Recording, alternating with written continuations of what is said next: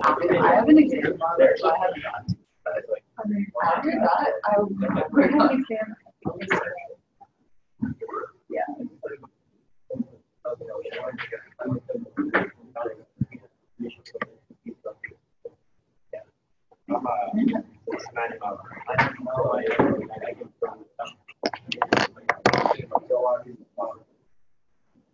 Good morning. I'm going to go ahead and get started.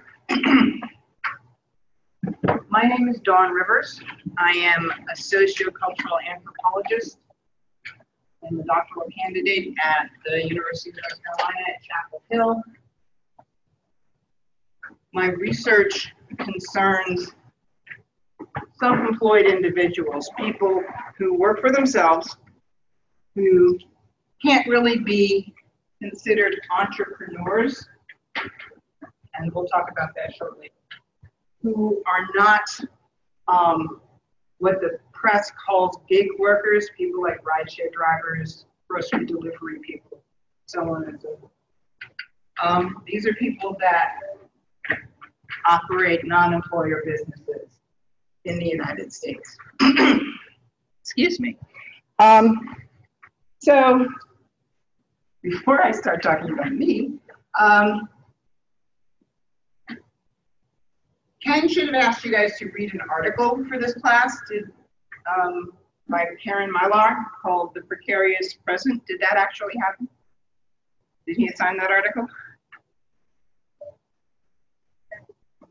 Did he? Did anybody actually read it? Well,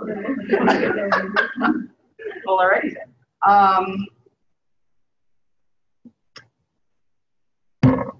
I asked to have you guys read that article because in it, Karen Mylar talks about catadores in Rio de Janeiro, who are people who climb over the garbage dump in Rio de Janeiro looking for recyclable refuse. And they collect that refuse and they get paid for it. It is a form of self-employment. The interesting thing about the Brazilian context is that in Brazil, as a matter of deliberate policy, about, I guess 50 years ago or so, maybe longer, the president of Brazil instituted a set of policies to make the workers of Brazil the central category of citizenship for the country. So there was a minimum wage that was instituted. There were protective insurances that covered the workers, sort of the equivalent of workman's comp here, and disability insurance and things like that. The workers got an official workers' ID if they had an employer. And it was sort of like a passport to citizenship. People who don't have those IDs are generally identified as undesirables. They're usually assumed to be involved in some kind of criminal behavior. And in the favelas, in the slums, I guess, of Rio de Janeiro, they are often harassed by police. The work that they do on the dumps is dangerous, it's nasty. People frequently get hurt and killed by the dump trucks that bring garbage to the dump. It's smelly, it's just all kinds of awful. But the people who work the dump, sometimes they get a regular job. And they go off and they work their job. And a couple weeks, couple months later, you're back on the dump. That's the interesting thing to me about this article. Why do you think they come back? I mean, it's a terrible job. They don't have any kind of guaranteed wage working that job. Oops, sorry. And you know, it's just a kind of nasty thing to do. They even, some of them, because the smell of working on the dump tends to pervade their clothes and even sometimes their skin, they have places that they go after they finish working so they can shower and perfume themselves so that their families don't know how they make their money because they're ashamed of it. But when they get jobs, they don't keep them very long. They come back to the dump. Why do you think that is? No. Well, they don't, because at the traditional job, they have a guaranteed wage. They actually make more money with job. Any other idea why they might come back? Yeah? Social skills? Like what? Just like. Okay, so we're not really talking about those kinds of jobs. We're talking about people who leave the dump because they got hired to clean somebody's house or do janitorial services somewhere. Yeah?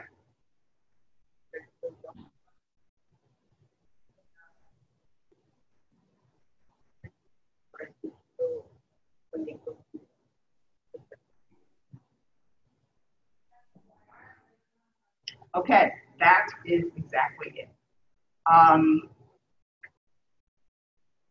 The workers, the catadores, told Dr. Mylar during her research that they cannot adapt to having a regular job. She tells a story of one woman named Rosa who got a job. She announced, "I've got a job." The job that she got was cleaning somebody's house. And she kept that job for about 2 weeks before she was back on the dump. And when Dr. Mylar asked her about it later, she said, "They want me here until 7 o'clock when I finish all my work by 2. And to her, that just seemed ridiculous. And she had other stuff to do. She wanted to be home when her kids got home from school. So there's a kind of employment logic that says, I hire you to work for me from 9 to 5. That means I kind of own you from 9 to 5. And you have to be where I tell you to be, doing what I tell you to do from 9 o'clock until 5 o'clock. And that is the employment contract that we enter into. And in exchange for that, I pay you a wage. A lot of people like that kind of arrangement because it seems stable, because it's what they're used to. But for somebody like Rosa, who has kids that come home from school and she can't afford daycare, who, you know, sometimes things happen to people. Remember I told you a few minutes ago that they get harassed a lot by the police. That means that there are these everyday emergencies that come up. Somebody got arrested, somebody got hurt for this dangerous job. And there are these things that come up that they aren't able to handle if they've got to be at a job from 9 to 5. Whereas if they're still on the dump, they can just go take care of it because there's nobody to say, well, you have to stay here. And because of the various precarities in their lives, that works better for them. So now we're going to return to the United States. In the United States, if you read what people write about self-employment, you're usually hearing about entrepreneurs, people like Steve Jobs and Bill Gates, S.K. Walker, who start businesses and grow them to corporate behemoths. And for those of you who want to start businesses, those are the folks that you want to be when you grow up, right? Multinational corporations earning you millions and billions of dollars a year. That's one category of self-employment. People who, and you know, you don't necessarily have to be Steve Jobs, but in mature capitalist economies, the assumption, tell me if I'm wrong, the assumption is that you start a business and you want to grow it, right? Would you agree with that? Start a business, you want it to grow. Then there's this other set of people who are getting more and more attention because as a category of non-employer businesses, they are growing and growing and growing. And these are particularly rideshare drivers, people who drive for Uber and Lyft. There's going to be more of those every year. They were making decent money early on, and then as they got bigger, Uber and Lyft both pulled back and started paying them not quite so well. And now they're sort of, or at least, I don't know if anybody's done any research on what percentage of that population is actually in activist mode and wants, you know, workers' rights and wants to be considered employees. Lyft is interestingly silent, but Uber is saying we can't make them employees because if we make them employees, then we have to start assigning them shifts, hours. The courts said, pooh, no, you don't. We don't accept that argument. So in California, for example, a law was just passed that defines independent contractors, let's see if I can remember this, that defines independent contractors as people who work for you where you control the work they do, where they are not, where they are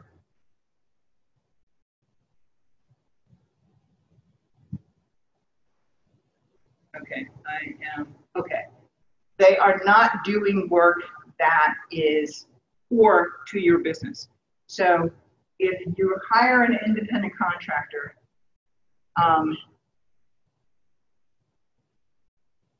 they're working for you, but they're not doing core work for you. And they don't have to work where you tell them to work. And they get to decide how much money they're making. Now, it so happens, when I first started doing my research on self-employment, and people started talking to me immediately about Uber drivers, and I thought about it for a while, and I said, no, Uber drivers are not who I'm trying to research. Not. They're independent contractors, aren't they? They're self-employed, right? Well, no, they're not. Rideshare drivers, when they drive, there are certain requirements, and I have driven for Lyft, I've never driven for Lyft, but there are certain requirements that they have that you're supposed to comply with when you've got passengers in the car. For example, when you're driving for Lyft and you have passengers in the car, you're not supposed to complain about traffic. Somebody does something really stupid and cuts you off or something like that, you can't yell at them when you have a passenger in your car if you're driving for Lyft. That's hard to do. If you are driving for Lyft, you are supposed to go where the app tells you to go. So if the passenger says, I know a better way, you're supposed to tell them courteously that the app knows best. I don't do that either, but that's another story. But the point of all this is that when you're driving for Lyft or Uber, what you are doing basically is following their instructions. You're constrained by the fact that you are supposed to be providing them with a branded experience that's somebody else's brand. So that's not independent. You don't get to decide how much money you make. When I first started driving for Lyft, I could pick somebody up from my neighborhood and take them to the airport, and that would be a $25 fare. Now, if I pick that same person up and take them to the airport, it's a $13 fare. I didn't volunteer for that. Lyft gets to decide how much money I make. That's not independent either. Big thing for most of the people that drive for Lyft and Uber is I get to set my own hours. And that's important. People value their time. It matters to them. So, folks that I'm talking about are people who locate their own clients. They have more than one client. Not even parallel to the way some people drive for Lyft and Uber, but most of the non-employer business owners that I talk to have 2 to 5 clients before they're at capacity, because there's only so much to do, right? They set their own hours, of course, but setting their own hours is kind of constrained by your client's hours, because you can work at 10 o'clock at night if you want to, but you can't call them then. That's not going to work. So you get to decide what you're going to charge people. This is something that neophyte non-employer business owners worry about. After they've been doing it for a while, they stop worrying about it because they say, you know what, if you're not going to pay what I'm charging, then I'm not going to do business with you. So non-employer business owners set their own prices, decide their own schedules, find their own clients, and usually have multiple income streams in that they almost never just work for one client. A lot of them, I heard somebody describe this as a meet and three. So you have a client who's your big client, that's your meet. And as long as you retain that client, you can pay the bills every month. And then there's the rest of what you do. Smaller jobs for different clients that are gravy. These folks are largely invisible. I'm talking graphic designers, writers, programmers. I'm also talking about plumbers, electricians, landscapers. Has anybody here ever heard the term non-employer business before? No? Okay, that doesn't. The U.S. Census Bureau measures non-employer businesses by looking at income tax returns. And they count you as a non-employer business if you have income from a Schedule C or from an 1120 if you're an S corporation or a C corporation or an LLC, any of the various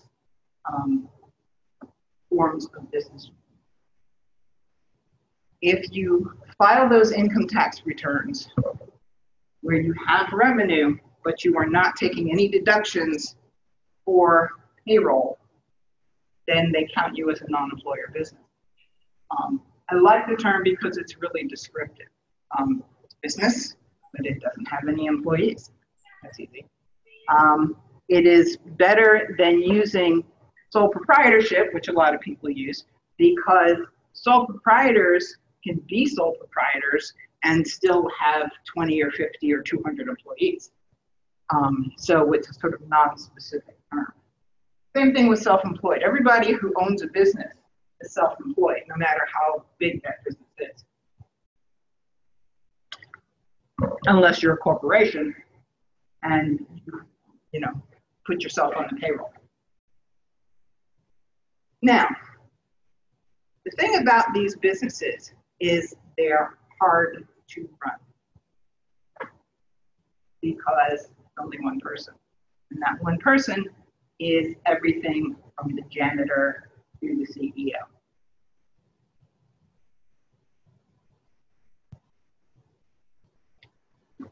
I've been talking to these folks for some time now and asking them, why do you do this? Why don't you just go find a regular job? Why do you do it?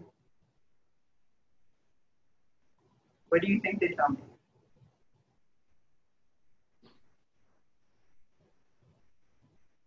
If you were to start a business like this, why would you do it?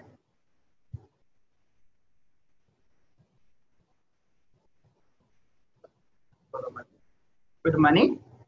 So you would start a business like this if you thought you could make more money than you would working for somebody?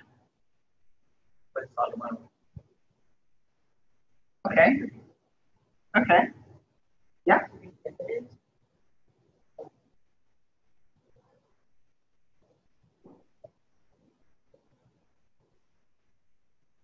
Be independent. Do not have to answer to somebody, you know, a boss or something like that. Anything else?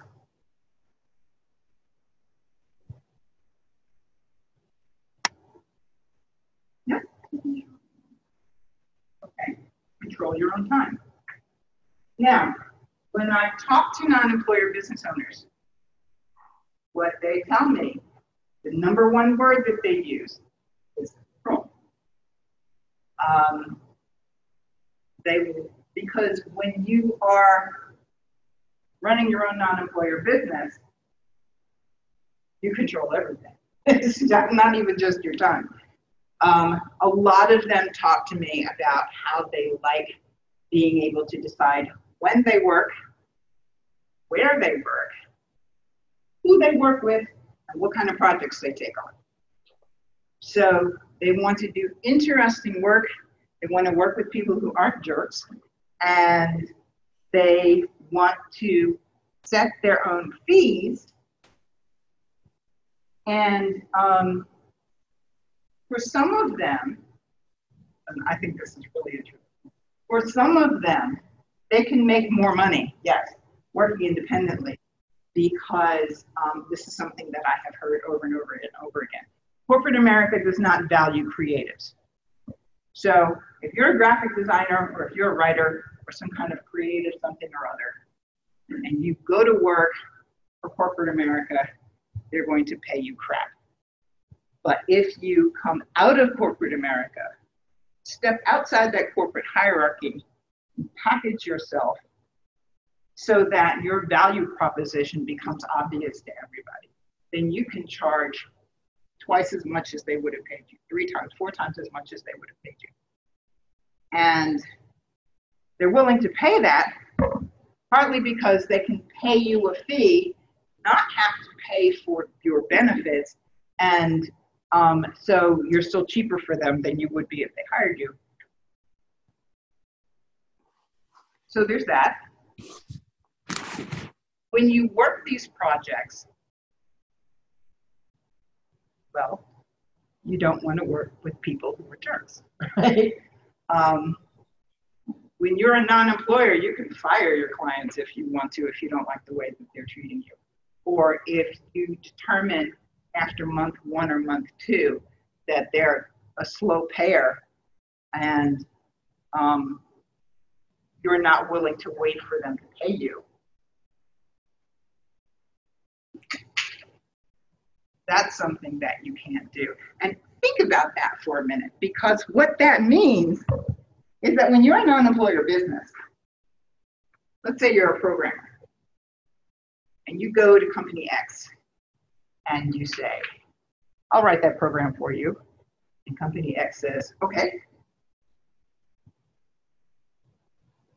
As a non-employer business, you can say to that person, you know what?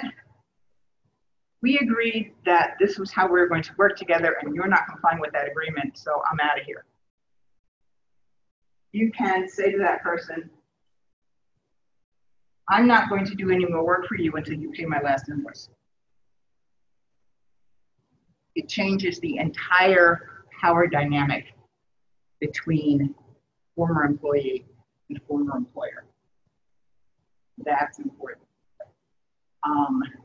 It empowers workers in ways that probably weren't contemplated by Karl Marx. That's important. That's another aspect of this control that these non-employer business owners talk about. But one thing they almost never say to me is, I'm doing this. They never say that. They are making money, obviously. And I've talked to non-employer business owners who make a couple $1 million a year. I've talked to non-employer business owners who make $125,000 a year. Talked to one lady, she's a career and life coach. She makes $90,000 a year, working 3 days a week.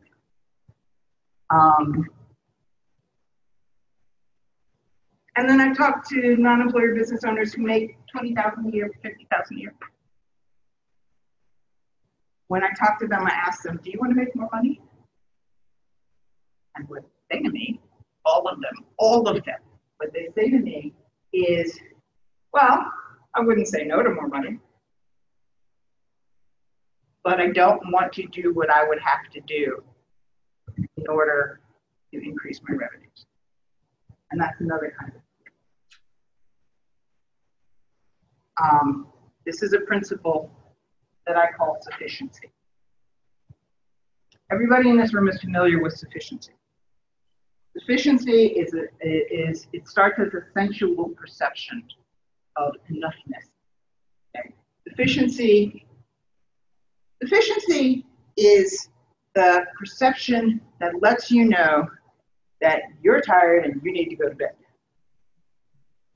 Sufficiency is the perception that lets you know that was tasty, but I need to get up from the Thanksgiving dinner table. Sufficiency is the perception that lets you know, I'm working out, I'm loving the burn, but I need to stop before I hurt myself. Sufficiency is about enough. That contrasts rather starkly, I think, with the capitalist value for maximization. You're maximizing your revenues, you're maximizing your profits, you're maximizing your return on investment.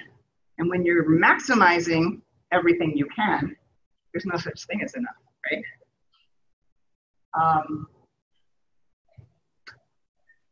This is what makes this particular group of workers, business owners, incomprehensible in the context of economics theory. Because they are willing to reach a certain point in earnings that supports their households and lifestyles to which they wish to become accustomed. And then they stop. They're like, okay, I'm making enough money, I don't need to make more. Every last one of them knows just what they would need to do to make more money, but they're not interested. And this is kind of a bizarre thing to be saying in these United States of America, where we sort of have the reputation for public money. This particular population is not, and I think that this idea is more widespread than this. I think that there are a lot of people in these United States. They don't have anything against money. You know, if Bill Gates showed up at their front door and said, "Here, have some millions of dollars," they wouldn't turn that down.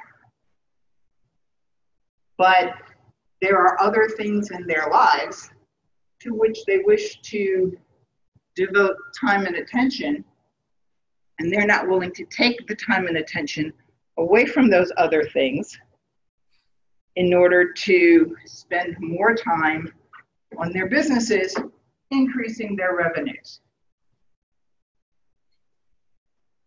To increase their revenues, what would they have to do? They would either have to charge more, which might price them out of the market, or they'd have to get more clients. Most of them, once they're well established, are at capacity when they've got about 5, 7 clients. So in order to increase the number of clients, they'd have to hire people, and they don't want to do that. Why not? They say they don't want to hire people because they don't want to have to manage people. They didn't like being managed. They don't want to have to manage people. The other thing is that usually whatever it is that they're doing, they really, really like it. They really love making those widgets. They don't want to have to stop making those widgets in order to run an organization. It's a different skill set. It's just a different set of stuff that you have to be doing and caring about. So these folks get to a certain point in their revenues, and that point, whatever it is enough. They have specific tactics that they use to avoid growth. Okay. I had a conversation with a guy named Bernard Bell, who is the director of the entrepreneurship program in the economics department at UNC Chapel Hill. And he said to me, I don't believe that those folks who run those businesses deliberately stop their earnings at a certain point. I think if their businesses don't grow, it's because they can't, they don't know how. But he's wrong, because they employ specific tactics to avoid growing beyond a certain point. They work fewer hours. They don't hire people.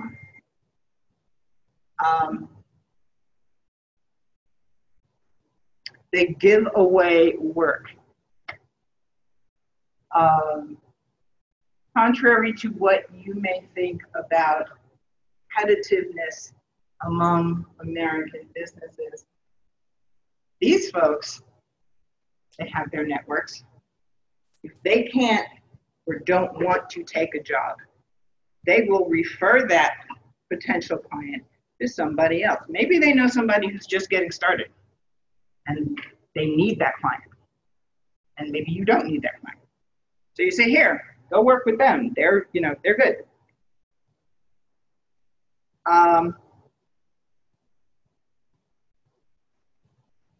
They also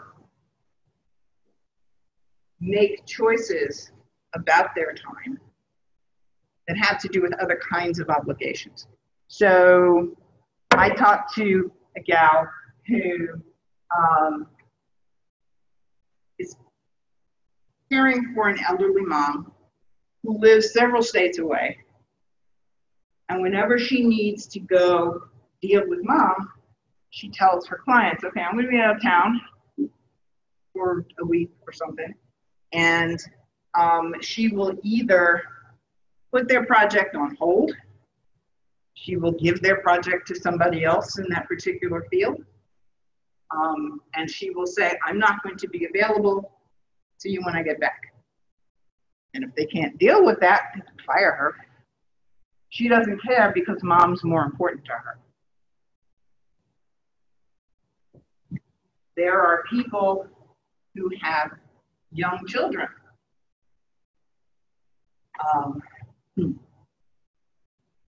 Who want to be able to care for their children in one way or another. Like the catadores, children have no respect for clocks. They don't care that you're supposed to be working.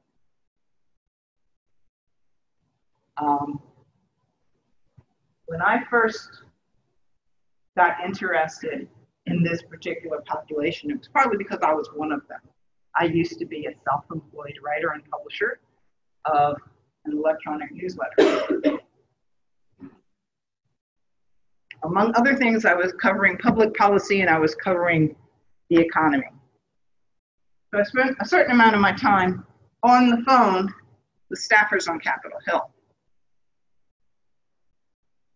But I worked out of my house. So that meant that I was able to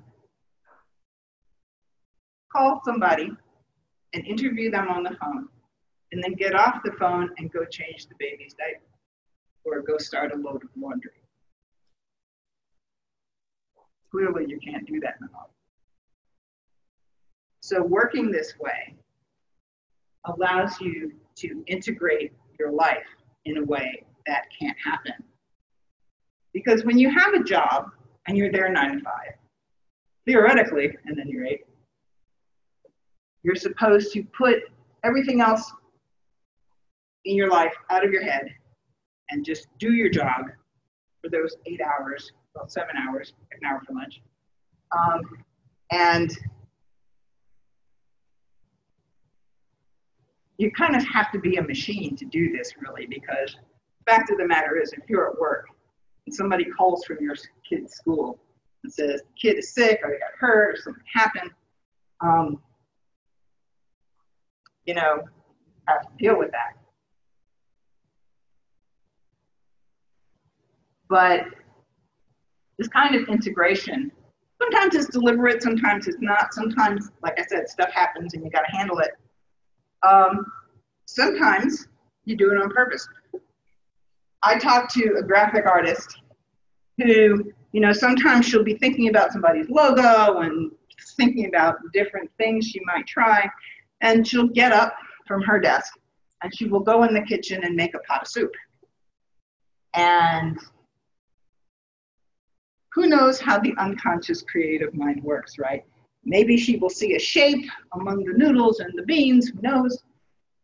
That will make her think of something, and then she will finish making her pot of soup and she will do the dishes and she will sit back down and it's clicking for her.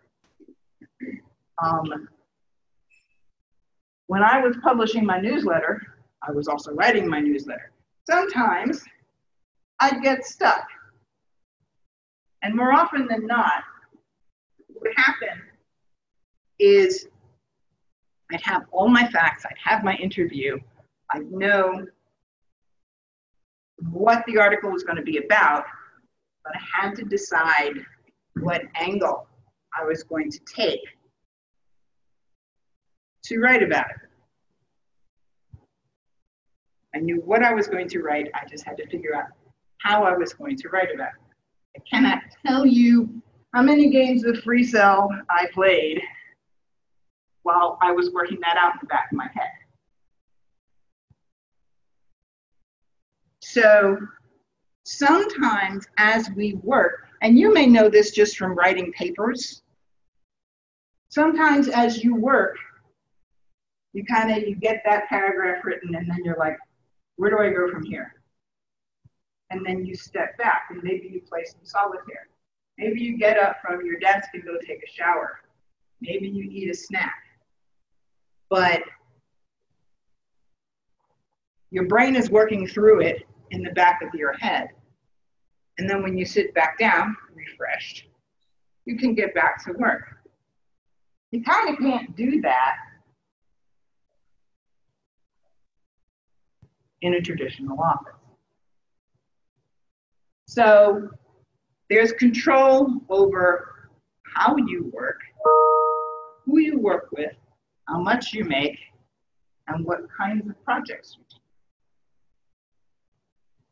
And people work self-employed or non-employer businesses because they care about their quality of life, because they care about the quality of the work that they do, and because they appreciate being able to allocate their time in ways that reflect their personal values. The real answer to the question, why do these people do this? Or maybe the better question would be, how do they do this? Ultimately, they're arranging their work to reflect their values. They're arranging their work to reflect the fact that their families or their hobbies, their avocations, mean more to them than making more money beyond a certain point.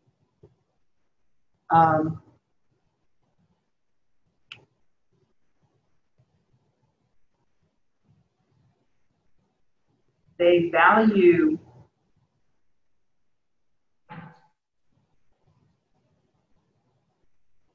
being able to live their lives in ways that matter to them. And that brings a certain kind of humanity back to the actions that people, the economic action that people take. I kind of think this research on non-employers is the first proof, I think, that we have that people on a day-to-day basis, most people, I think, aren't necessarily interested in maximizing their revenues.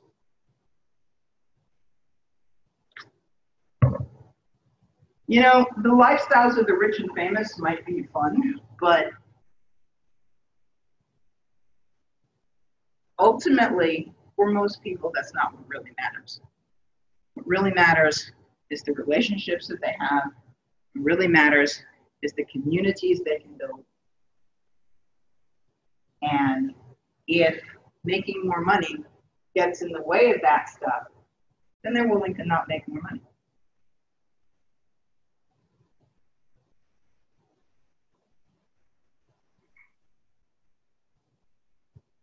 This fact has other impacts on them. But that's the bottom line. If you look at what they do on a day-to-day basis, most of them, in terms of daily practice, don't do anything different from what they would have done if they had been working for somebody else. They don't always work normal office hours, but clearly, if they need to contact their clients, they're going to have to do that during regular business hours. But they use sort of traditional workplace discipline that you'd expect to find in a construction company or in an office or whatever. They don't change that stuff.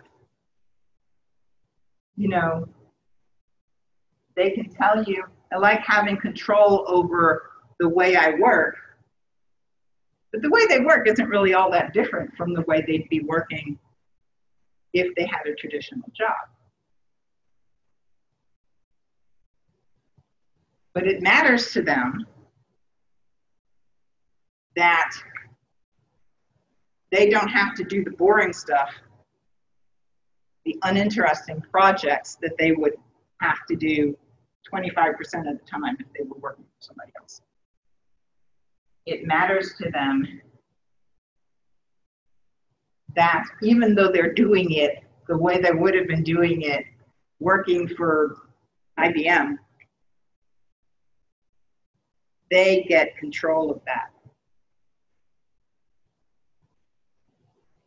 The other thing that Mylar talks about in her article is precarity. Precarity is an idea that is sort of the opposite of what mature capitalist economies used to be famous for. There used to be lifetime employment, 40 years, and then you retire with your gold watch and your pension.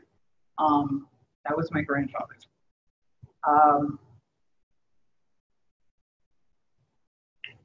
That has become destabilized.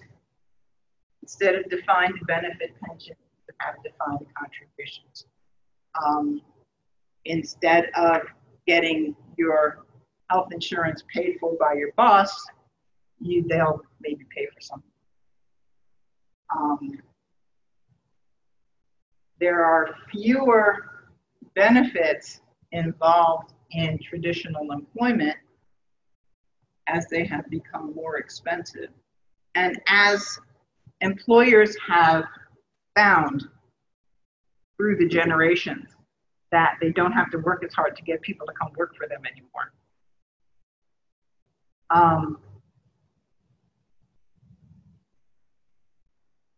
But traditional jobs have become destabilized. People know that at any moment, through no fault of their own, they could get handed a pink slip. Maybe they're reorganized, maybe they're whatever. So in spite of the fact that as a non-employer business, you would think, wouldn't you, that non-employer businesses are less stable, more risky than traditional employment. One of the things that people say when they talk about why they don't start their own business, too risky. What if my business fails? Okay. But at this particular point, when you can get fired from your job, not because you did anything wrong, but just because of what's going on in corporate that you have no control over. You could lose your job any minute.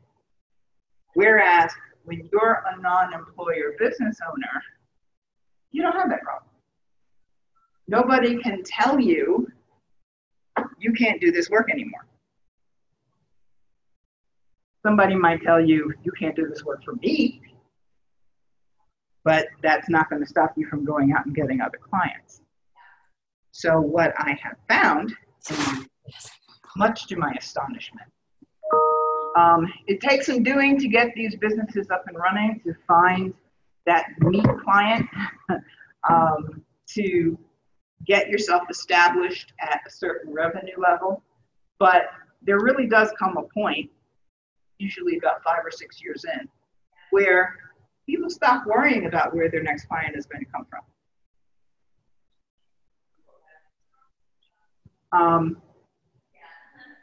They don't worry about it anymore. They have 1 or 2 or 3 regular repeat clients, and then they have however many other smaller projects that they do for however many other clients. They don't advertise. They don't need to, because they get new clients through word of mouth or referrals through their networks. And their revenues are actually more stable. They feel less precarious than their friends who have traditional jobs, because they don't have to worry about getting laid off or liquidated.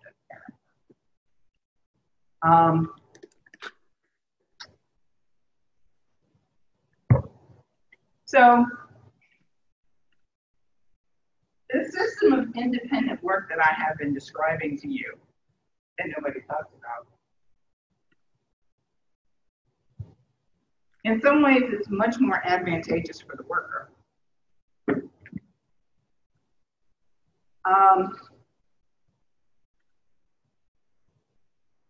What do you think? Is this a way of working that might become widespread? Is this a way of working that's going to stay very small? What do you think?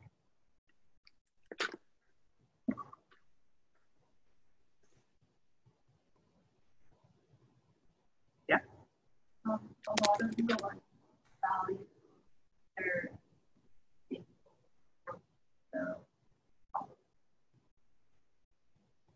Okay. Generationally. Yeah. Well, and my kids are millennials. And they tell me about how angry they are that all of the stuff that they were promised didn't materialize. They, you know, as millennials, they were basically told, the world is yours. You're going to be a superstar. Everything's going to be great. And then they started coming out of school and having trouble finding jobs. You have jobs. Like when I was thousands upon thousands of years ago, when I was in my early, you could get a job as a secretary or a receptionist with a high school diploma or GED. Now they want college graduates. They want people with a BA to sit behind a desk and say hi when somebody gets off the elevator. There are a lot of reasons for that, but the point is that the bar keeps getting higher. So being in the traditional workforce, being in the labor market that exists in the United States in 2019 is in some ways a lot more difficult than just doing it yourself. Bless you. It's a mixed bag, like most things people do. In some ways it's harder, in some ways it's easier. So it's harder. You don't have access to workman's comp. You don't have somebody conveniently withholding income taxes from your pay. So that means that you have to pay attention to that and have money set aside. So when it's time to pay your taxes, you can do that. Because the government frowns upon that if you don't. Those are the conveniences that you lose when you work for yourself. But again, many people think it's worth it. Any other points about what you folks as millennials think about this way of working?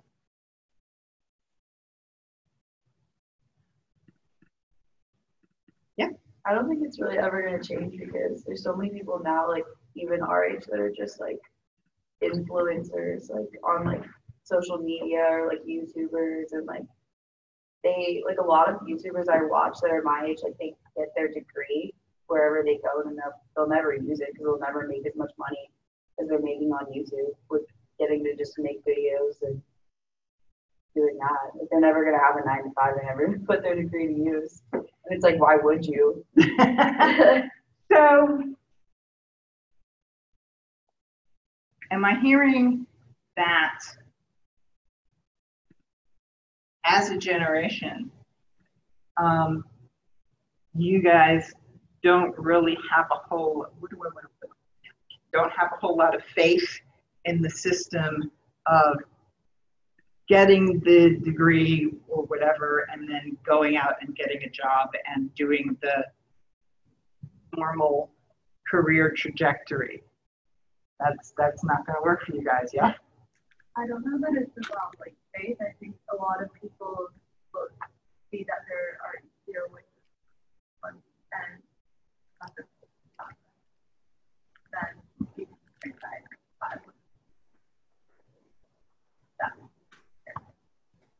Well, yeah, how many people can do that though? Oh, really? They just post videos of like the clothes they bought that day, and they'll get like 1 million views, like, or what they ate that day. Like, they go to children like unboxing. Yeah, there's children. Children.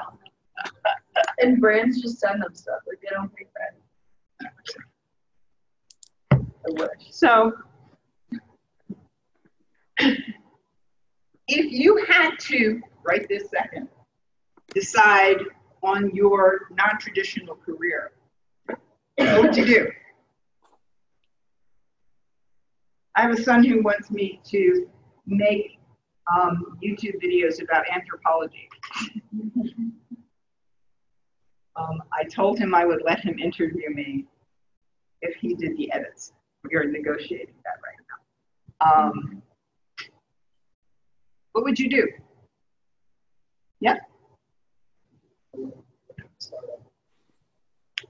Do what kind of startup? Does it matter? Okay. Doing what? Oh, I see some. I would love to like be part of it. So you want to work on something that fires your imagination. You want to work on something that matters to you. Okay. Anybody else? What do you want? What would you do if you could design your job yourself, doing anything that you think somebody might pay for? What would you do?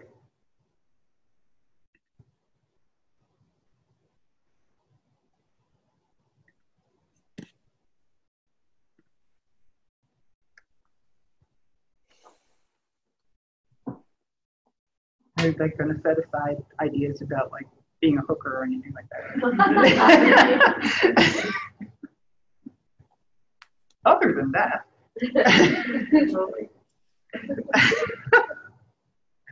I'd be cooking videos. Cooking videos. That'd be great. Yeah? I would have a farm that was a Animal rescue farm. That would be cool. Would you grow your food while you were there? Okay.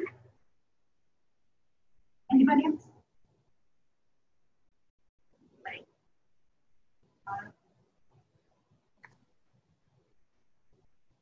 Reviewing beauty products. What would you do after a while? That have like mountains of stuff that people sent you, which you like. with a lot of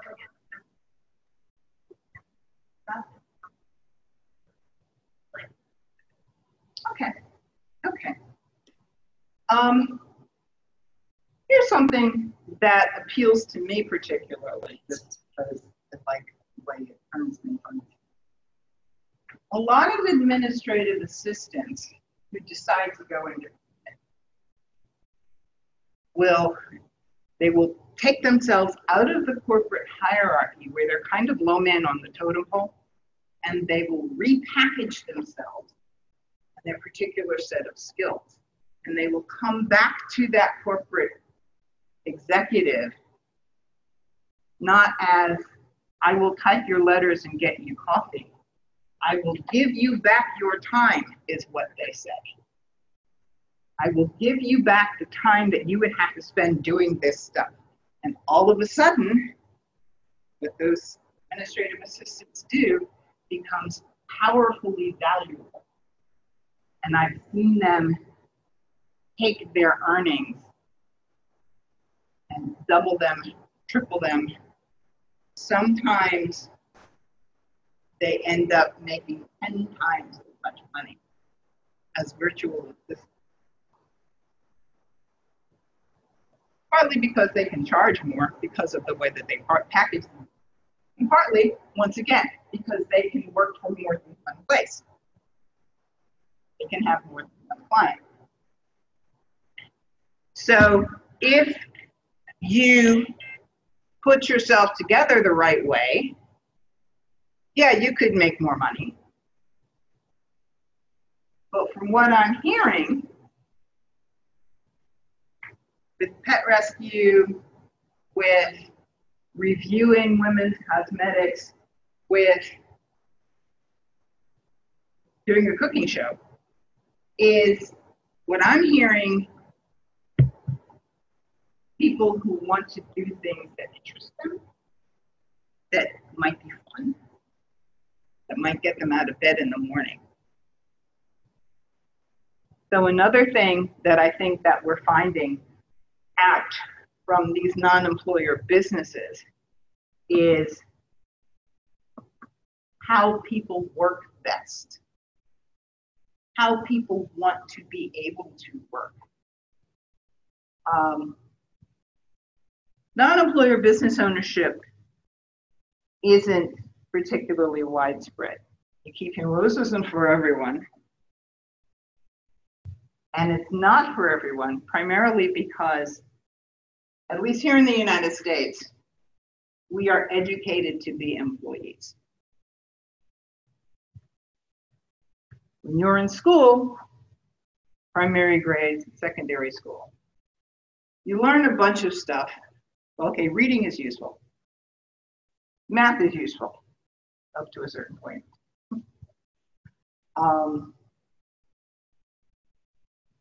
But you're learning much more important socially sanctioned skills. What does school teach you? It teaches you punctuality. You go to a room and you listen to the person, and then the bell rings and you get up and you go to another room. I need to turn this off. Stop that. The bell rings, you go to another room, you sit down, you listen to the next person talk. And you know, it's like Pavlov's dog. You know, the bell rings, you do what you're trained to do.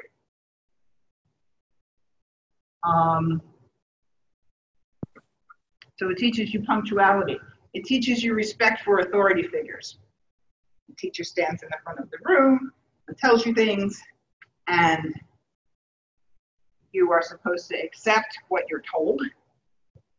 If you're lucky, you're really lucky, you'll have a teacher who will let you ask questions. And you come out of that experience of public education. And, you know, whether or not it will ever matter to you in your life that mitochondria is the powerhouse of the cell, you will be able to keep a job because you will show up on time, you will do what your boss tells you to do, and you will apply your skills in the required fashion. That's what you learn in school.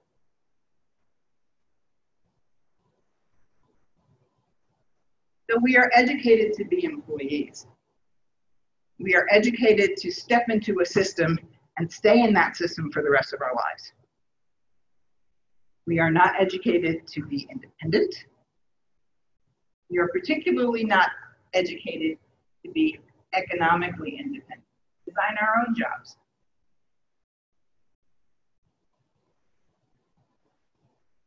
As I talk to non-employer business owners, I get that sense of people wanting what they do for most of their adult lives to mean something. And it doesn't necessarily have to mean something to the world if it means something to them.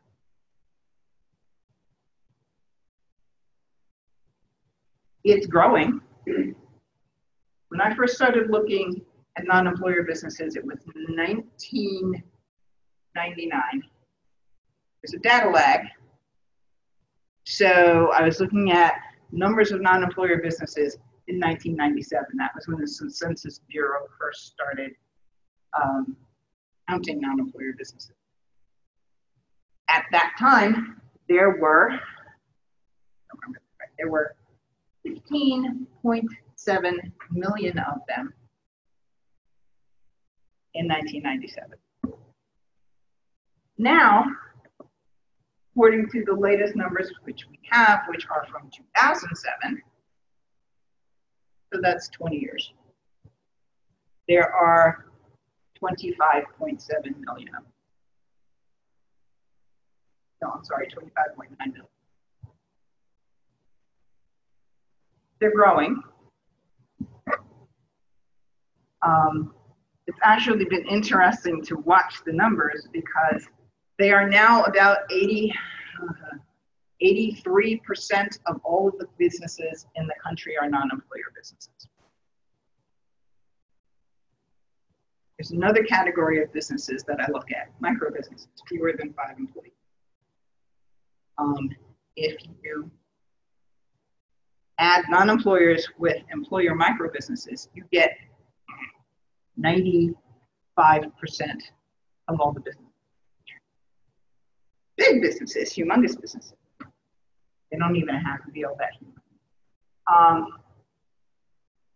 More than 500 employees, less than 1% of all the businesses. And then the middle has been shrinking. Firms with between 5 and 499 employees have gone from about 12% of the business population to about 7%.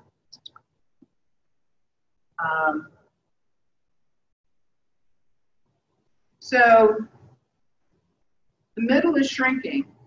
Those small businesses that the politicians love because they create jobs and make the politicians look good.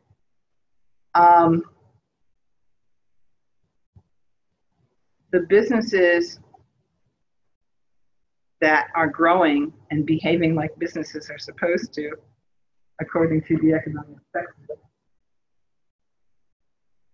they're getting to be fewer and fewer. Part of the reason for that is technology. Technology has meant that a business can scale at a smaller size. And part of it is because there are plenty of people starting new businesses, but at least once again, according to those economic textbooks, they're not doing it right. They're not growing. They're not serving the economy. As an anthropologist, one of my biggest issues with economics is this notion that people, particularly people in mature capitalist economies, are supposed to serve the economy. We're supposed to do things that will help in the efficiency of the economy. I actually had an economist tell me one day that people should be discouraged from running non-employer businesses because it's inefficient. And I said, but what if it makes them happy? And he said, but it's inefficient.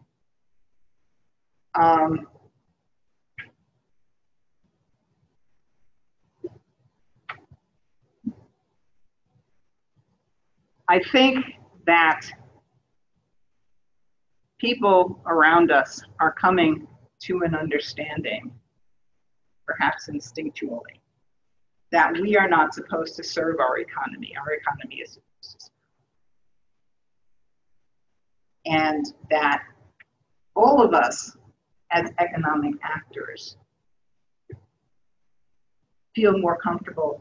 We are able to make a living in ways that jive with our personal values. That essentially is what these non-employer businesses do.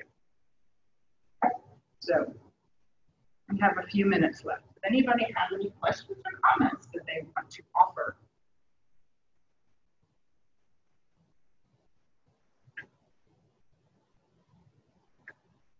Yeah? I don't know.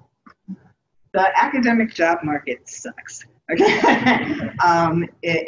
So in the best of all possible worlds, I would get a tenure track position somewhere teaching anthropology and continue to do my research. Sadly, this is not the best of all possible worlds. I could conceivably find work in a business school somewhere instead of an anthropology department, which might be nice because anthropology departments generally don't have much money and business schools generally do. So I get paid better. Alternatively, I could see myself maybe starting a boutique anthropology shop and, doing user experience research or market research for large companies, and then I would be in unemployer business again. So I have options. I would prefer to research and teach, but we'll see. Thank you for asking. Any other questions?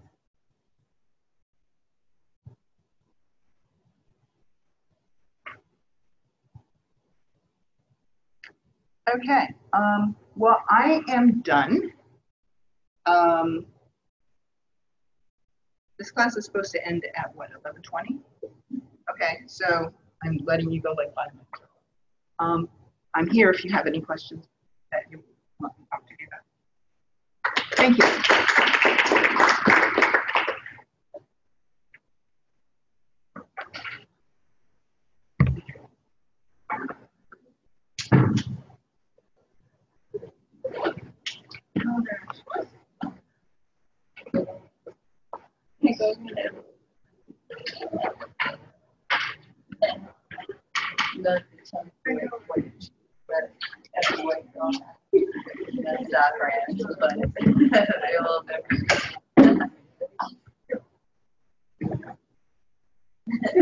I'm a little different. He's really trying. They're dirty.